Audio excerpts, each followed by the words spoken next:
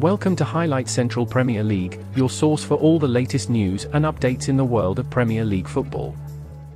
In this episode, we'll be discussing the recent replacement of referee John Brooks for two high-profile matches. The Premier League has seen its share of controversies, but this one is particularly noteworthy.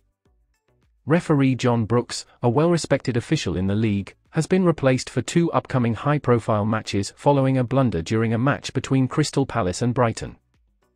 The error made by Brooks, which led to the disallowed goal, was caught by the video assistant referee system.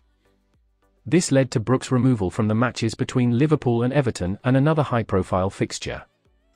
This reshuffle in the VAR system was done to ensure the integrity of the league and to maintain accuracy in officiating matches.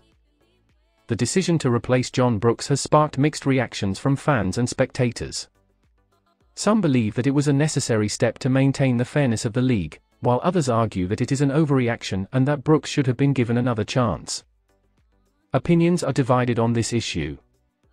However, what is clear is that the VAR system must continue to improve in order to maintain accuracy and fairness in the Premier League. So, what does the future operate efficiently and fairly? The replacement of John Brooks serves as a reminder of the importance of accuracy and fairness in officiating matches. The Premier League and its referees must strive for excellence to provide a just experience for all players and fans. That's all for this episode of Highlight Central Premier League. Don't forget to like, comment, and subscribe for more updates on your favorite football league.